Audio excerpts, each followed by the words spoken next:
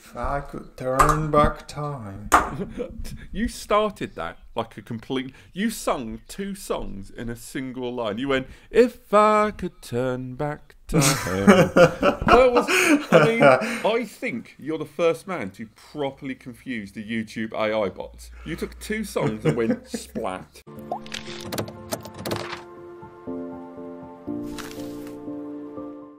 Hello and welcome back, and it's me and Eddie the Web Guy, and once again we are talking about Plex Media Server on a network attached storage. Plex on an NAS is that straightforward. However, despite the fact that we've been talking about this subject for more years than I care to remember, it's worth highlighting that we do generally, whether it's in the NAS Compares Free Advice section, subtle plug, or it's just generally on the internet, on Reddit and forums and stuff like that, people seem to make the same mistakes, and a lot of the time people buy a network attached storage device for Plex and they don't realise, 1, that they bought poorly early doors, or 2, that they don't realise they could be having a better experience. So today me and Eddie have put together the 8 biggest mistakes that people seem to make when buying their first NAS for Plex Media Server. Some of this is NAS, some of it's Plex, some of it's both, but these are the 8 mistakes that we keep seeing time and time again. Eddie, what's the first mistake?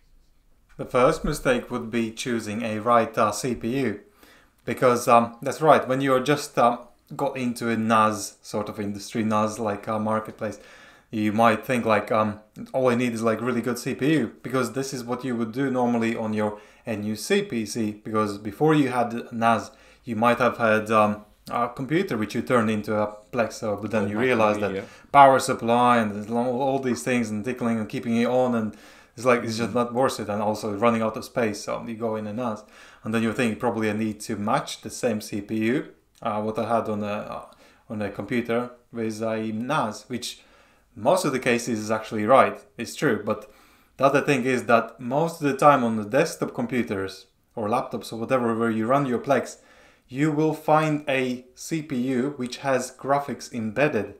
So in that case, you don't need to worry much about the performance, because this chip inside that CPU will take care of transcoding up to certain resolution. Obviously, when you go to 4K, then this chip is going to be simply too weak to convert this video into something smaller. So in that case, it borrows some performance from overall CPU performance and calculations. So if you got something like i7 with graphics chip, some anything up to 1080p, the little graphics chip will take care of it. So the performance of your NAS is not going to be impacted. So you can still use other apps and everything's going to go smooth. But once you start transcoding 4K, it's just going to take all resources it can from this i7 to transcode this 4K, and it's going to work. So the same things applies to NAS as well, because in some cases, if you only need 1080p video transcoding, then all you need is really some cheap Celeron-based NAS which has these embedded graphics in there. So it's going to deal with the graphics, and you're still going to have fast enough NAS to deal with other things like backups and whatever you wanted. And that's thanks to that embedded processor. And again, time and time again, we see people buying like Xeon-based NASs. Again, right here in the background, it's slightly out of shot. There's the DS1621XS Plus, Xeon-based NAS. Really, really good system. It performed very well in NAS, but proportionally, the percentage of CPU utilization was just insane compared with a bog standard Celeron.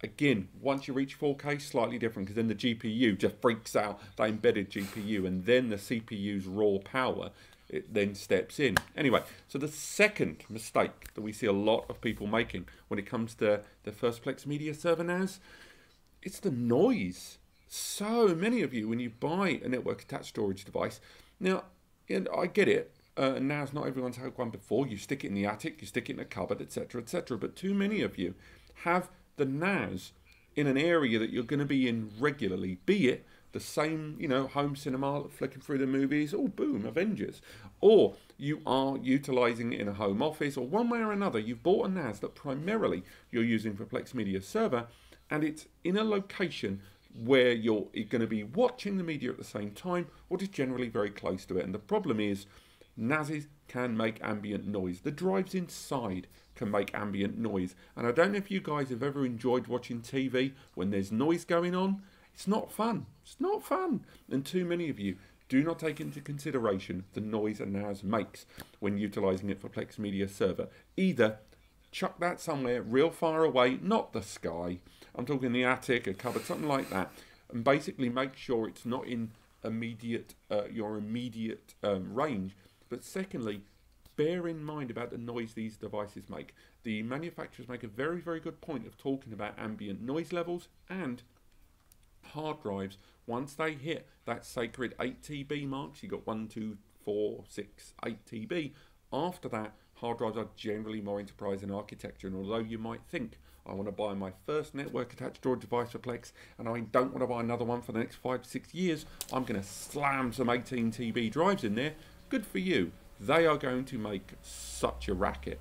Get them, but make sure that NAS is not in your local ambient environment. If you don't believe me, check out the videos from a couple of months ago where we did audio testing on just a single hard drive. It was like a jar of nails falling down the stairs. It was not a fun noise. Eddie, over to you.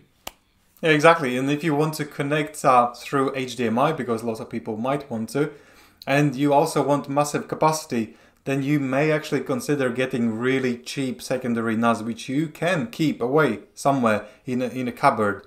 And then the NAS which you connect through HDMI, just stick one SSD in there. It's quiet, because that main multimedia NAS can be then linked with your additional storage in a cupboard. You know, and that one can make noises.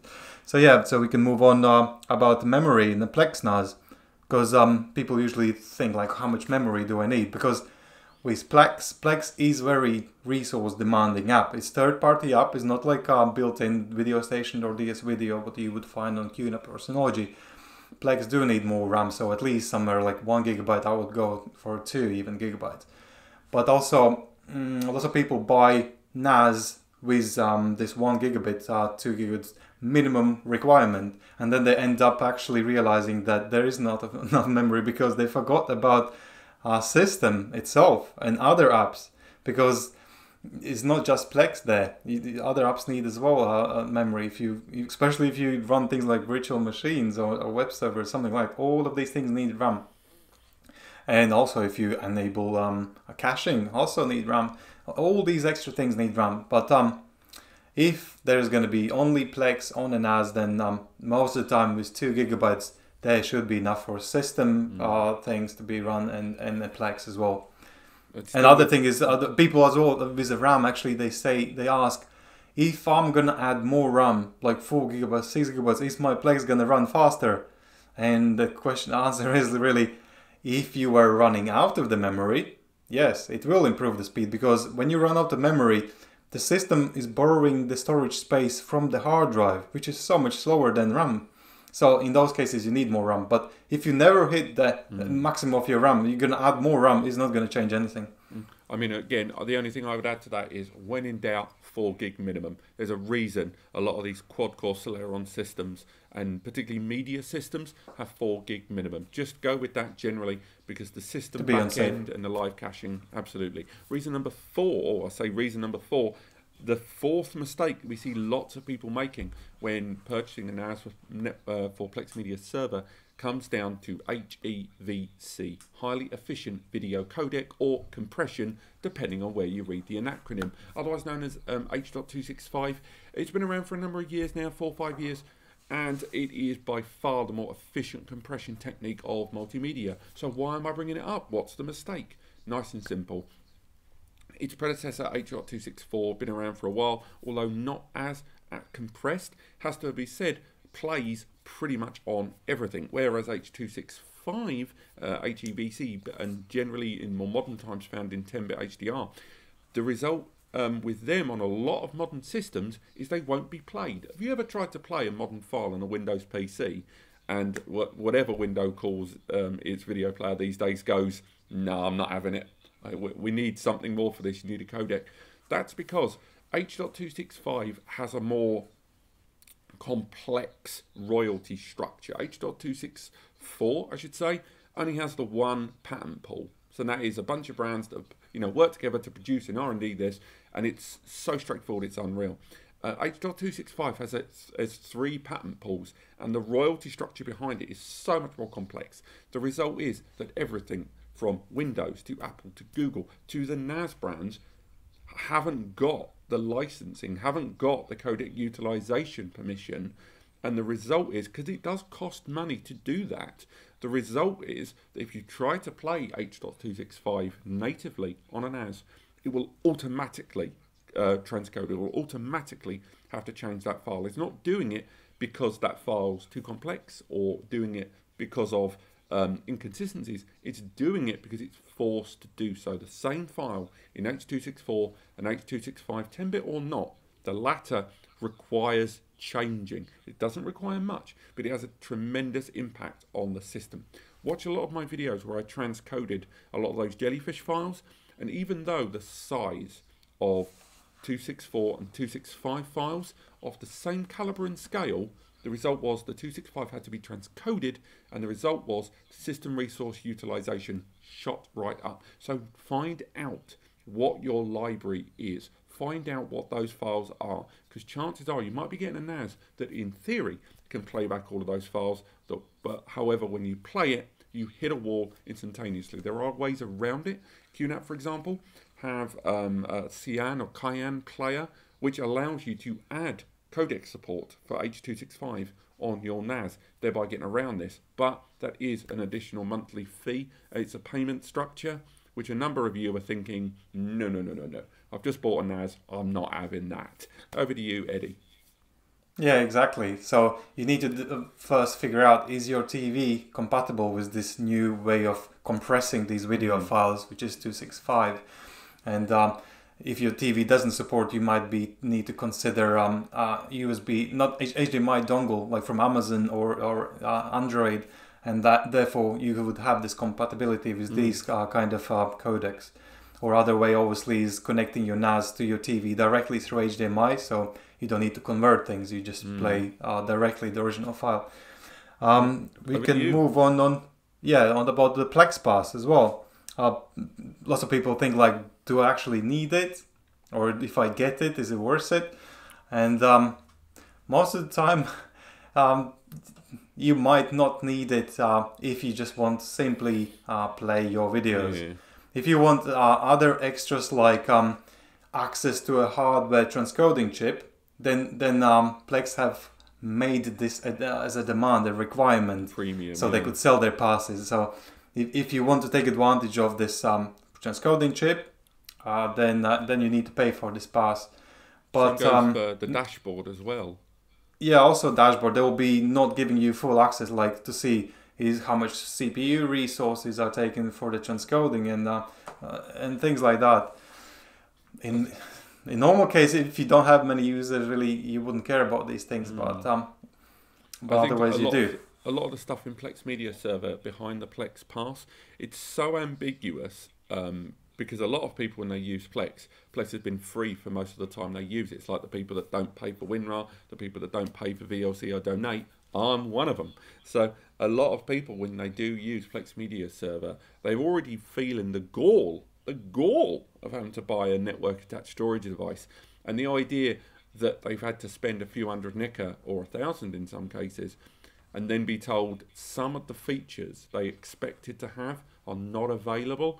There is an inconsistency between Plex clients and Plex Media Server for NAS compared with just using the Plex client, and all too often you're not aware that some of the features are just not going to be available. There's lots of streaming type stuff on there that most people, let's be honest, largely ignore, but a lot of the resource gathering, a lot of the scraping of the metadata, some of the sources, some of the routines, and definitely, as Eddie mentioned there, a lot of the back-end CPU, bandwidth utilization, network utilization, that analytical information is presented in a very Plex specific way that you can't have without the Plex Pass, which can annoy some people and ultimately lead a lot of people to be quite disappointed with a Plex Media Server NAS. But number 6, while I'm rabbiting at you and not letting Ed get a word in edgeways, this one is something that Ed's actually alluded to a couple of times there, and this is to do with HDMI out on a NAS.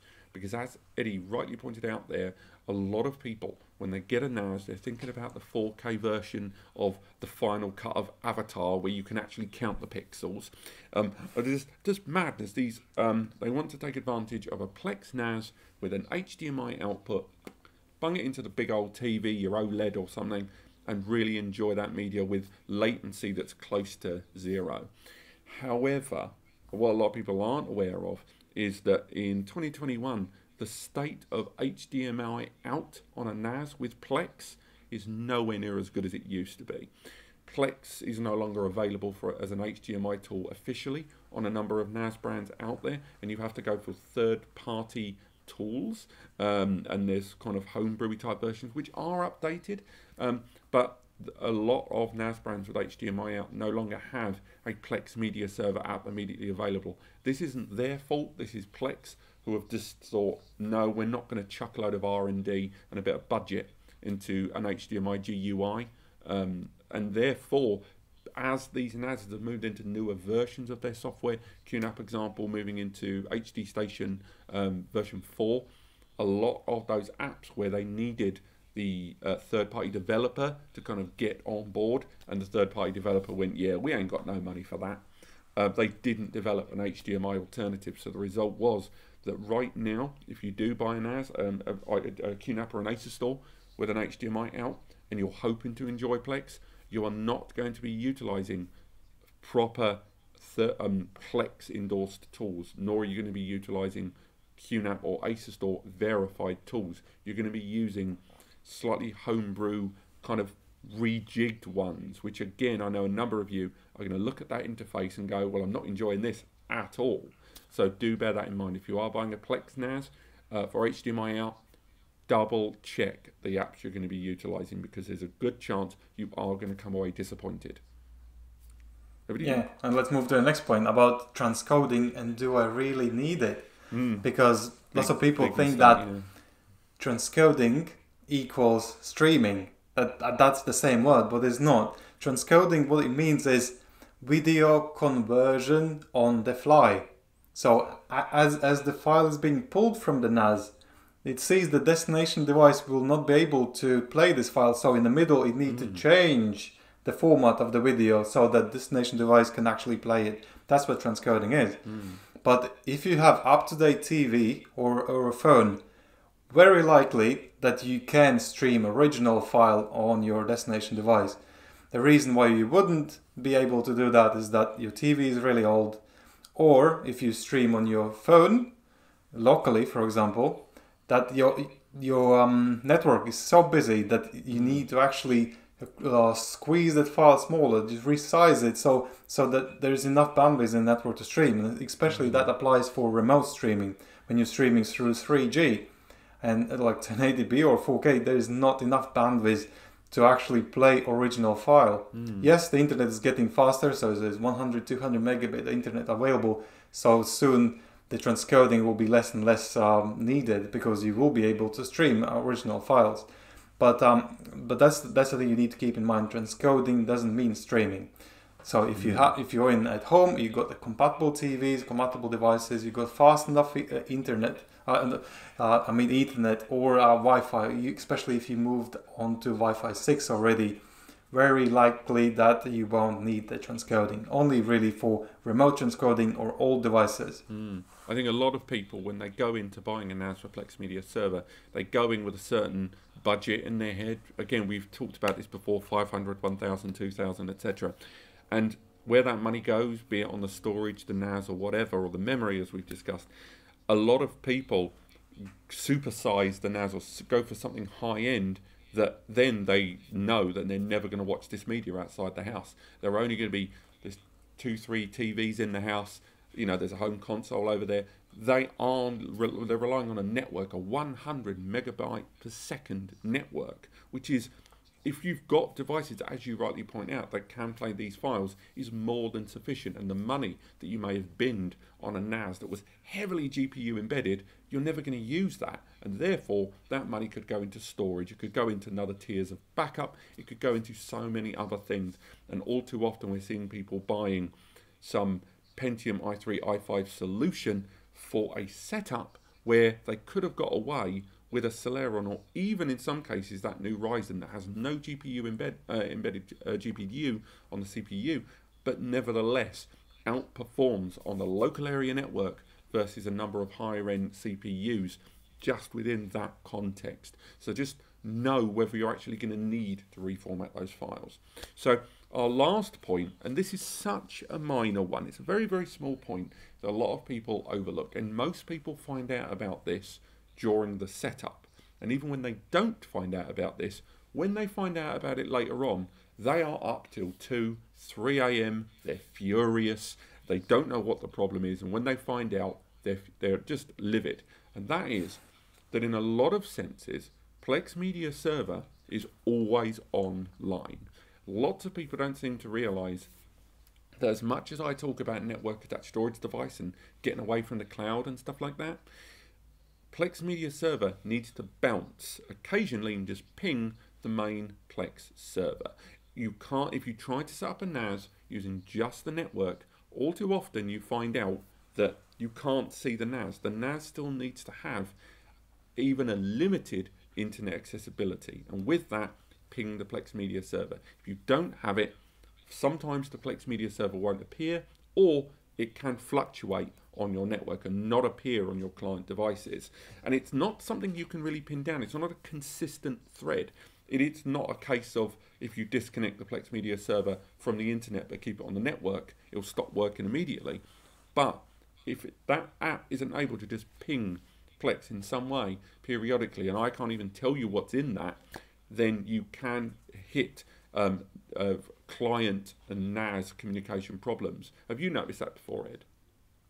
Yeah, there's not just pinging. It's also, you need to remember that all subtitles, not even subtitles, icons and all these thumbnails, scraping, all of this need to be synchronized all the time to the servers, and that's true. It's always pinging back as well, because you may not have just one device. You might have several servers or several destination devices where you need to stream. So this is how they keep all this environment working, so they can communicate to each other.